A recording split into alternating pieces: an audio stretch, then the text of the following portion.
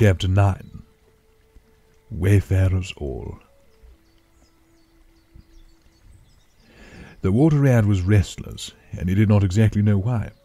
To all appearances the summer's pomp was still at its fullest height, and although in the tilled acres green had given way to gold, though rowans were reddening, and the woods were dashed here and there with a tawny fierceness, yet light and warmth and colour were still present in undiminished measure, clean of any chilly premonitions of the passing year.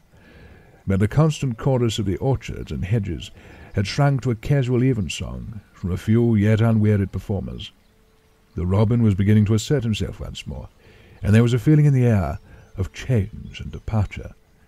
The cuckoo, of course, had long been silent, but many another feathered friend, for months a part of the familiar landscape and its small society, was missing too, and it seemed that the ranks thinned daily, day by day.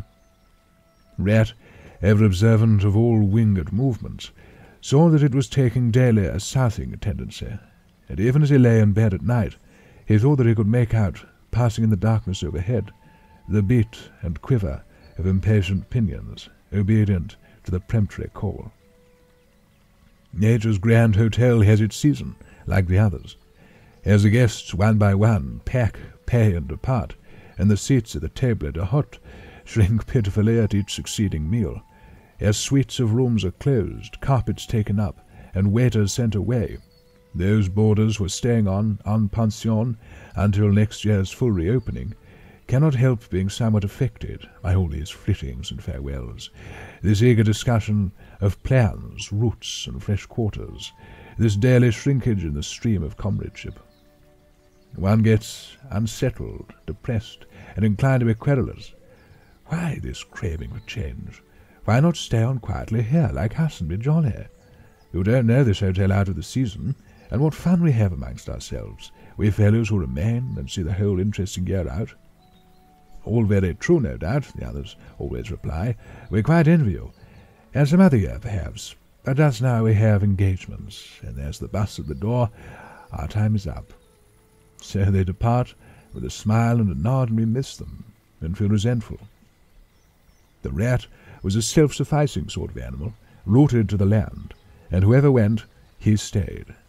Still, he could not help noticing what was in the air, and feeling some of its influence in his bones. It was difficult to settle down to anything seriously, with all this flitting going on. Leaving the waterside, where rushes stood thick and tall in a stream that was becoming sluggish and low, he wandered countrywards, crossed a field or two of pasturage already looking dusty and parched, and thrust into the quiet realm of wheat, yellow, wavy, and murmurous, full of quiet motion and small whisperings.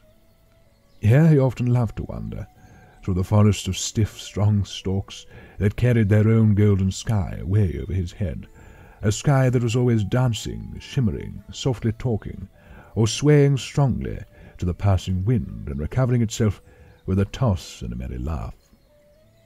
Here, too, he had many small friends, a society complete in itself, leading full and busy lives, but always with a spare moment to gossip and exchange news with a visitor. Today, however, though they were civil enough, the field mice and harvest mice seemed preoccupied. Many were digging and tunnelling busily. Others, gathered together in small groups, examined plans and drawings of small flats stated to be desirable and compact, and situated conveniently near the stores. Some were hauling out dusty trunks and dress baskets, others were already elbow-deep, packing their belongings, while everywhere piles and bundles of wheat, oats, barley, beech-mast, and nuts lay about ready for transport. "Here's old Ratty!" they cried as soon as they saw him. "Come and bear a hand, Rat, and don't stand about idle." "What sort of games are you up to?" said the water-rat severely. "You know it isn't time to be thinking of winter quarters yet by a long way." "Oh, yes, we know that," explained the field mouse rather shamefacedly. "But it's always as well to be in good time, isn't it?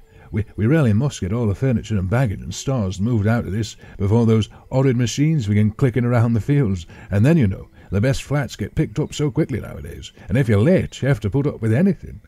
And they want such a lot of doing up too before they're fit to move into. Of course we're early, we know that, but we're only just making a start." "Oh, bother starts," said the rat. "It's a splendid day. Come for a row, or stroll along the hedges, or a picnic in the woods or something."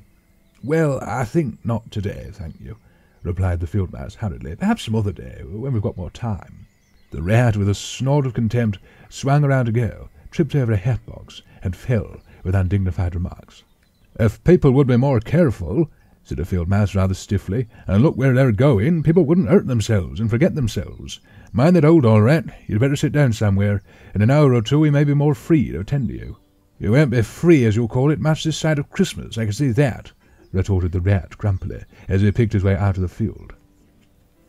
He returned somewhat despondently to his river again, his faithful, steady-going old river, which never packed up, flitted, or went into winter quarters. In the osiers which fringed the bank, he spied a swallow sitting. Presently it was joined by another, and then a third, and the birds, fidgeting restlessly on their bough, talked together earnestly and low. "What, already?" said the rat, strolling up to them. "What's the hurry? I call it simply ridiculous." "Oh, we're not off yet, if that's what you mean," replied the first swallow. "We're only making plans and arranging things, talking it over, you know, what route we're taking this year, and where we'll stop, and so on. That's half the fun." "Fun?" said the rat. "Now that's just what I don't understand. If you've got to leave this pleasant place, and your friends will miss you, and your snug homes that you've just settled into, why, when the hour strikes, I've no doubt you'll go bravely and face all the trouble and discomfort and change and newness, and make believe that you're not very unhappy, but to want to talk about it, or even think about it till you really need." "No, you don't understand naturally," said the second swallow. "First we feel it stirring within us, a sweet unrest, then back come the recollections one by one like homing pigeons. They flutter through our dreams at night, they fly with us in our wheelings and circlings by day.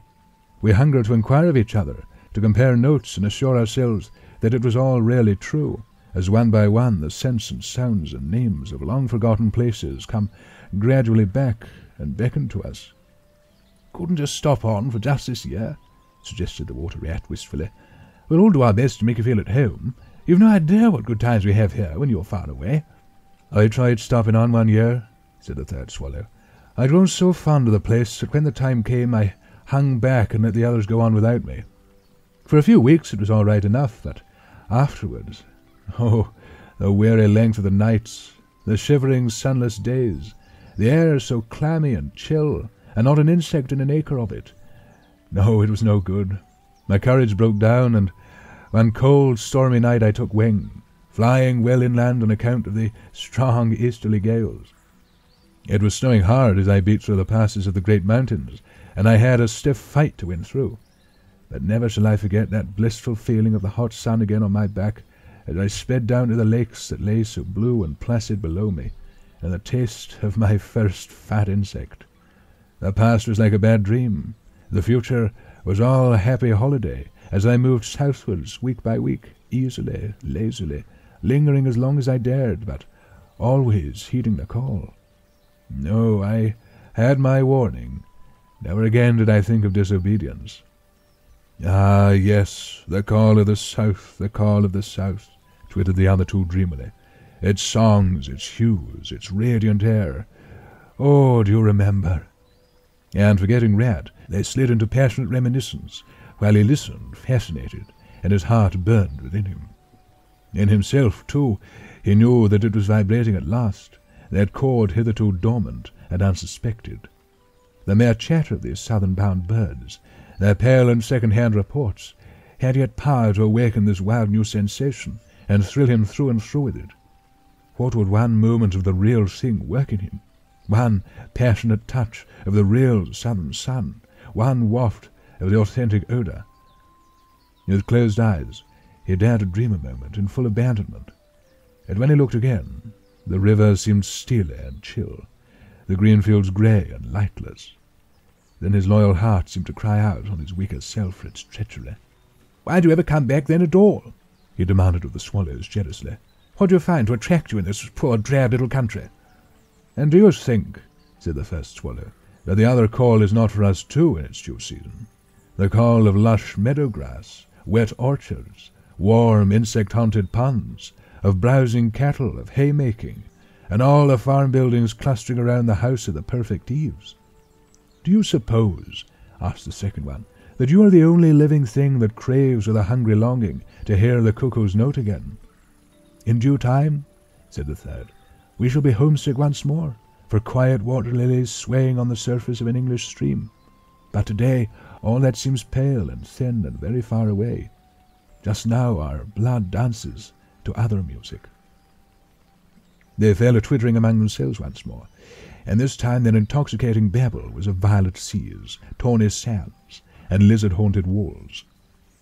Restlessly the rat wandered off once more, climbed the slope that rose gently from the north bank of the river, and lay looking out towards the great ring of downs that barred his vision further southwards.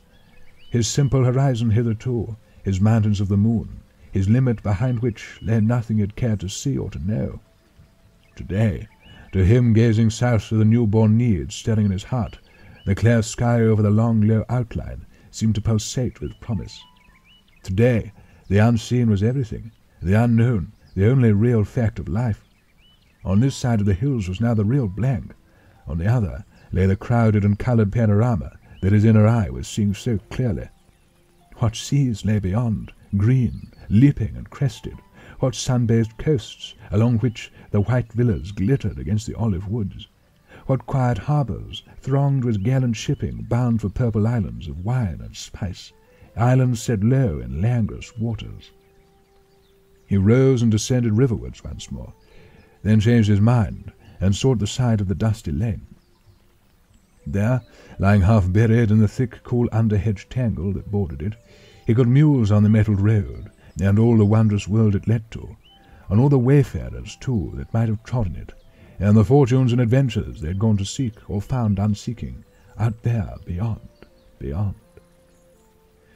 Footsteps fell on his ear, and the figure of one that walked somewhat wearily came into view, and he saw that it was a rat, and a very dusty one. The wayfarer, as he reached him, saluted with a gesture of courtesy that had something foreign about it, hesitated a moment, then with a pleasant smile turned from the track and sat down by his side in the cool herbage. He seemed tired, and the rat let him rest unquestioning, understanding something of what was in his thoughts, knowing, too, the value all animals attach at times to mere silent companionship, when the weary muscles slacken and the mind marks time. The wayfarer was lean and keen-featured, and somewhat bowed at the shoulders. His paws were thin and long, his eyes much wrinkled at the corners, and he wore small gold earrings in his neatly set, well-shaped ears. His knitted jersey was of a faded blue, his breeches, patched and stained, were based on a blue foundation, and his small belongings that he carried were tied up in a blue cotton handkerchief. While he had rested a while, the stranger sighed, snuffed the air, and looked about him. "That was clover, that warm whiff on the breeze," he remarked. "And those are cows we hear cropping the grass behind us and blowing softly between mouthfuls. There is a sound of distant reapers, and yonder rises a blue line of cottage smoke against the woodland. The river runs somewhere close by, for I hear the call of the moorhen, and I see by your build that you are a fresh-water mariner. Everything seems asleep, and yet going on all the time. It is a goodly life that you lead, friend, no doubt the best in the world, if only you are strong enough to lead it." "Yes, it's the life, the only life to live," responded the water-rat dreamily, and without his usual whole-hearted conviction.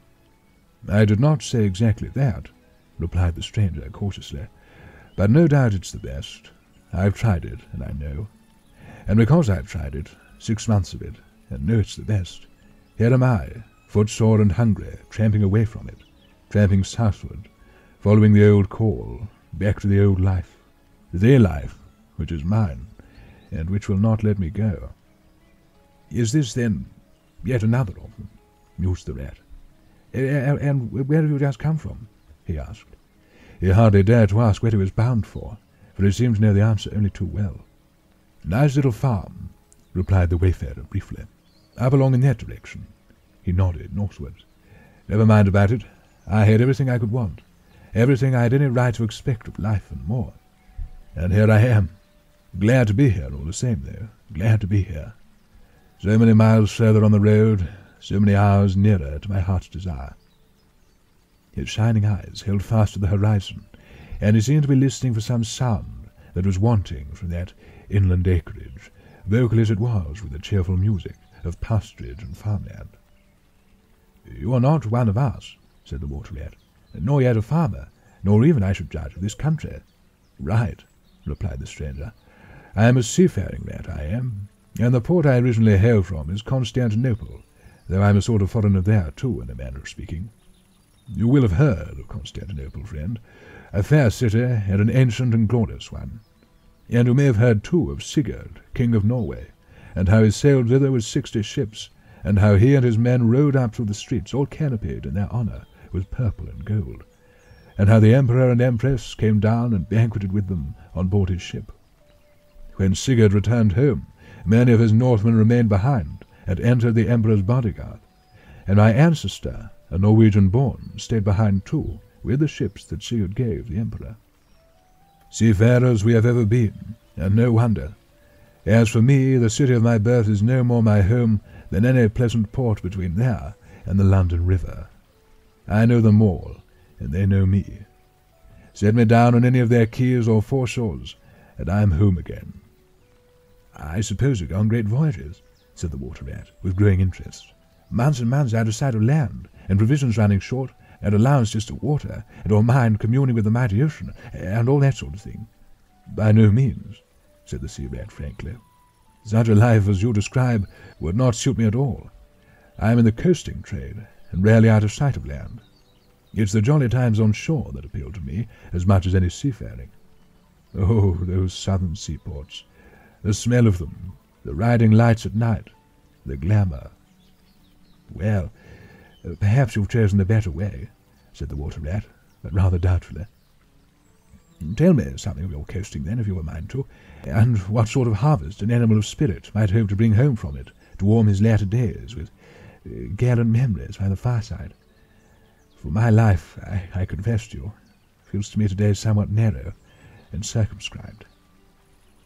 "My last voyage," began the Sea-Rat, "that landed me eventually in this country, bound with high hopes for my inland farm, will serve as a good example of any of them, and indeed as an epitome of my highly coloured life.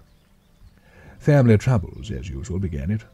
The domestic storm-cone was hoisted, and I shipped myself on board a small trading vessel bound from Constantinople, by classic seas whose every wave throbs with a deathless memory, to the Grecian islands in the Levant. Those were golden days and balmy nights. In and out of harbour all the time, old friends everywhere, sleeping in some cool temple or a ruined cistern during the heat of the day, feasting and song after sundown under great stars set in the velvet sky. Thence we turned and coasted up the Adriatic, its shores swimming in an atmosphere of amber, rose, and aquamarine. We lay in wide landlocked harbours, we roamed through ancient and noble cities, until at last one morning, as the sun rose royally behind us, we rode into Venice down a path of gold. Oh, Venice is a fine city, wherein a rat can wander at his ease and take his pleasure. Or, when weary of wandering, can sit at the edge of the Grand Canal at night, feasting with his friends, when the air is full of music and the sky full of stars, and the lights flash and shimmer on the polished steel prows of the swaying gondolas, packed so that you can walk across the canal on them from side to side. And then the food. Do you like shellfish? Well, we won't linger over that now." He was silent for a time, and the Water-Rat, silent too and enthralled, floated on dream canals, and heard a phantom song pealing high between vaporous grey wave-lapped walls. "Southwards we sailed again at last," continued the Sea-Rat, "coasting down the Italian shore, till finally we made Palermo, and there I quitted for a long, happy spell on shore. I never stick too long to one ship. One gets narrow-minded and prejudiced. Besides, Sicily is one of my happy hunting grounds. I know everybody there, and their ways just suit me. I spent many jolly weeks on the island, staying with friends up country. When I grew restless again, I took advantage of a ship that was trading to Sardinia and Corsica, and very glad I was to feel the fresh breeze and the sea spray in my face once more." "But isn't it very hot and stuffy down in the hold, I think you call it?" asked the Water-Rat. The seafarer looked at him with the suspicion of a wink. "I am an old hand," he remarked with much simplicity. "The captain's cabin is good enough for me." "It's a hard life by all accounts," murmured the Rat, sunk deep in thought. "For the crew it is," replied the seafarer gravely, again with the ghost of a wink. "From Corsica," he went on, "I made use of a ship that was taking wine to the mainland. We made Alessio in the evening, lay to, hauled up our wine casks, and hove them overboard, tied one to the other by a long line. Then the crew took to the boats and rowed shorewards, singing as they went, and drawing after them the long bobbing procession of casks, like a mile of porpoises. On the sands they had horses waiting, which dragged the casks up the steep street of the little town with a fine rush and clatter and scramble. When the last cask was in, we went and refreshed and rested, and sat late into the night, drinking with our friends, and next morning I was off to the great olive woods for a spell and a rest. For now I had done with islands for the time, and ports and shipping were plentiful, so I led a lazy life among the peasants, lying and watching them work, or stretched high on the hillside with the blue Mediterranean far below me. And so at length, by easy stages and partly on foot, partly by sea, to Marseille, and the meeting of old shipmates, and the visiting of great ocean-bound vessels, and feasting once more. Talk of shellfish, why sometimes I dream of the shellfish of Marseille, and wake up crying." "That reminds me," said the polite water-rat, "you happened to mention that you were hungry, and I ought to have spoken earlier. Of course you'll stop and take your midday meal with me. My hole is close by. It's some time past noon, and you're very welcome to whatever there is." "Now I call that kind and brotherly of you," said the sea-rat. "I was indeed hungry when I sat down, and ever since I inadvertently happened to mention shellfish, my pangs have been extreme. But couldn't you fetch it out along out here? I'm none too fond of going under hatches unless I'm obliged to, and then, while we eat, I could tell you more concerning my voyages and the pleasant life I lead. At least, it is very pleasant to me, and by your attentions I judge it commends itself to you, whereas if we go indoors, it's 100 to 1 that I shall presently fall asleep." "That is indeed an excellent suggestion," said the water-rat, and hurried off home. There he got out the luncheon basket and packed a simple meal, in which, remembering the stranger's origin and preferences, he took care to include a yard of long French bread, a sausage out of which the garlic sang, some cheese which lay down and cried, and a long-necked straw-covered flask containing bottled sunshine, shed and garnered on far southern slopes. Thus laden, he returned with all speed, and blushed for pleasure at the old seaman's commendations of his taste and judgment, as together they unpacked the basket and laid out the contents on the grass by the roadside. The sea-rat, as soon as his hunger was somewhat assuaged, continued the history of his last voyage, conducting his simple hearer from port to port of Spain, landing him at Lisbon, Oporto, and Bordeaux, introducing him to the pleasant harbours of Cornwall and Devon, and so up the channel to that final quayside, where, landing after winds long contrary, storm-driven and weather-beaten, he had caught the first magical hints and heraldings of another spring, and fired by these had sped on a long tramp inland, hungry for the experiment of life on some quiet farmstead, very far from the weary beating of any sea. Spellbound and quivering with excitement, the water-rat followed the adventurer league by league, over stormy bays, through crowded roadsteads, across harbour bars on a racing tide, up winding rivers that hid their busy little towns around a sudden turn, and left him with a regretful sigh, planted at his dull inland farm, about which he desired to hear nothing. By this time their meal was over, and the seafarer, refreshed and strengthened, his voice more vibrant, his eye lit with a brightness that seemed caught from some faraway sea-beacon, filled his glass with the red and glowing vintage of the south, and, leaning towards the water-rat, compelled his gaze and held him body and soul while he talked. Those eyes were of the changing foam-streaked grey-green of leaping northern seas. In the glass shone a hot ruby that seemed the very heart of the south, beating for him who had courage to respond to its pulsation. The twin lights, the shifting grey and the steadfast red, mastered the water-rat, and held him bound, fascinated, powerless. The quiet world outside their rays receded far away and ceased to be, and the talk, the wonderful talk, flowed on. Or was it speech entirely, or did it at times pass into song, chanty of the sailors weighing the dripping anchor, sonorous hum of the shrouds in a tearing northeaster, ballad of the fisherman hauling his nets at sundown against an apricot sky, chords of guitar and mandolin from gondola or cake, Did it change into the cry of the wind, plaintive at first, angrily shrill as it freshened, rising to a tearing whistle, sinking to a musical trickle of air from the leach of the bellying sail? All these sounds the spellbound listener seemed to hear, and with them the hungry complaint of the gulls and the sea-mews, the soft thunder of the breaking wave, the cry of the protesting shingle.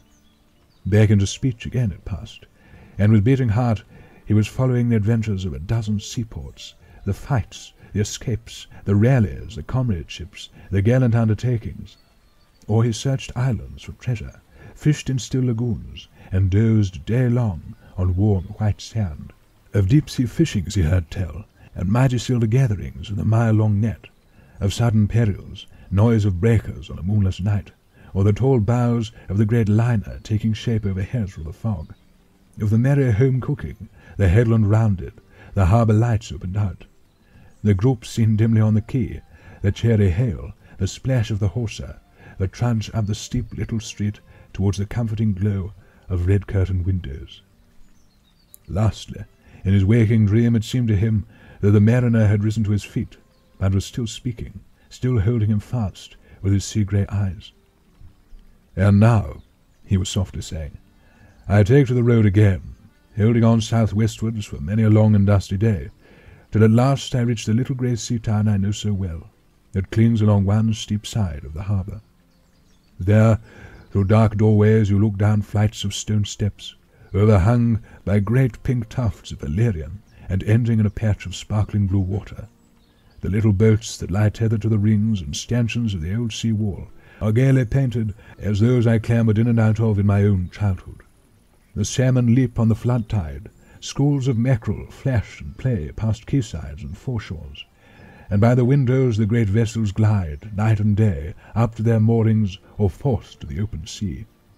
There, sooner or later, the ships of all seafaring nations arrive, and there, at its destined hour, the ship of my choice will let go its anchor. I shall take my time, I shall tarry and bide, till at last the right one lies waiting for me, warped out into midstream, loaded low, her bowsprit pointing down harbour. I shall slip on board by boat or a long hawser, and then one morning I shall wake to the song and tramp of the sailors, the clink of the capstan, and the rattle of the anchor chain coming merrily in. We shall break out the jib and the foresail. The white houses of the harbour side will glide slowly past us as she gathers steering way, and the voyage will have begun. As she forges towards the headland, she will clothe herself with canvas, and then, once outside, the sounding slap of great green seas as she heels to the wind, pointing south. And you will come too, young brother, for the days pass and never return, and the south still waits for you. Take the adventure, heed the call, now ere the irrevocable moment passes. 'Tis but a banging of the door behind you, a blithesome step forward, and you are out of the old life and into the new. And some day long hence, jog home here if you will, when the cup has been drained and the play has been played, and sit down by your quiet river with a store of goodly memories for company. You can easily overtake me on the road, for you are young, and I am aging and go softly. I will linger and look back, and at last I will surely see you coming, eager and light-hearted, with all the south in your face." The voice died away and ceased, as an insect's tiny trumpet dwindles swiftly into silence, and the water-rat, paralyzed and staring, saw at last but a distant speck on the white surface of the road.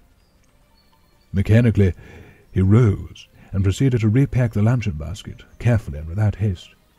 Mechanically he returned home, gathered together a few small necessaries and special treasures he was fond of, and put them into a satchel, acting with slow deliberation, moving about the room like a sleepwalker, listening ever with parted lips. He swung the satchel over his shoulder, carefully selected a stout stick for his wayfaring, and with no haste, but with no hesitation at all, he stepped across the threshold, just as the mole appeared at the door. "Why, where are you going off to, Ratty?" asked the mole, in great surprise, grasping him by the arm. "Going south, with the rest of them," murmured the rat, in a dreamy monotone, never looking at him. "Seawards first, and then on shipboard, and so to the shores that are calling me."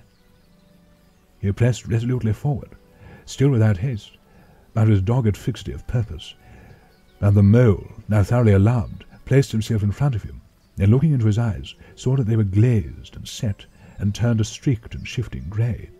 Not his friend's eyes, but the eyes of some other animal. Grappling with him strongly, he dragged him inside, threw him down, and held him. The rat struggled desperately for a few moments, and then his strength seemed suddenly to leave him, and he lay still and exhausted, with closed eyes trembling. Presently the mole assisted him to rise, and placed him in a chair, where he sat collapsed and shrunken into himself, his body shaken by a violent shivering, passing in time into a hysterical fit of dry sobbing. Mole made the door fast, threw the satchel into a drawer and locked it, and sat down quietly on the table by his friend, waiting for the strange seizure to pass. Gradually the rat sank into a troubled doze, broken by starts and confused murmurings of things strange and wild and foreign to the unenlightened mole, and from that he passed into a deep slumber. Very anxious in mind, the mole left him for a time, and busied himself with household matters, and it was getting dark when he returned to the parlour, and found the rat where he had left him, wide awake indeed, but listless, silent, and dejected. He took one hasty glance at his eyes, found them to his great gratification clear and dark and brown again as before, and then sat down and tried to cheer him up, and help him to relate what had happened to him. Poor Ratty did his best by degrees to explain things, but how could he put into cold words what had mostly been suggestion? How recall, for another's benefit, the haunting sea voices that had sung to him? How reproduce at second hand the magic of the seafarer's 100 reminiscences? Even to himself, now the spell was broken and the glamour gone, he found it difficult to account for what had seemed some hours ago the inevitable and only thing. It is not surprising, then, that he failed to convey to the mole any clear idea of what he had been through that day. To the mole this much was plain. The fit or attack had passed away, and had left him sane again, though shaken and cast down by the reaction. But he seemed to have lost all interest for the time in the things that went up to make his daily life, as well as in all pleasant forecastings of the altered days and doings that the changing season was surely bringing. Casually then, and with seeming indifference, the mole turned his talk to the harvest that was being gathered in, the tiring wagons and the straining teams, the growing ricks and the large moon rising over the bare acres dotted with sheaves. He talked of the reddening apples around, of the browning nuts, of jams and preserves, and the distilling of cordials, till by easy stages such as these he reached midwinter, its hearty joys and its snug home life, and then he became simply lyrical. By degrees the rat began to sit up and to join in. His dull eye brightened, and he lost some of his listless air. Presently the tactful mole slipped away, and returned with a pencil and a few half-sheets of paper, which he placed on the table at his friend's elbow. "It's quite a long time since you did any poetry," he remarked. "You might have tried it this evening instead of, well, brooding over things so much. I've an idea that you'll feel a lot better when you've got something jotted down, if it's only just the rhymes." The rat pushed the paper away from him wearily, but the discreet mole took occasion to leave the room, and when he peeped in again some time later, the rat was absorbed and deaf to the world, alternately scribbling and sucking the top of his pencil. It is true that he sucked a good deal more than he scribbled, but it was a joy to the mole to know that the cure had at last begun.